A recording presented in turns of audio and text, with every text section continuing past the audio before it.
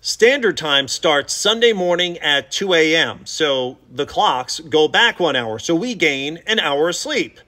But there's been a lot of arguments about daylight saving time versus standard time and if we should stay in one time or the other. One thing I can tell you is that Halloween sunsets after 6 p.m., but sunset Sunday afternoon, evening is only going to be at 5:06. The question: why do we have the time change? Well, daylight saving time was actually first implemented back in the U.S. in 1918 during World War I to conserve energy and extend the workday by shifting an hour of daylight into the evening.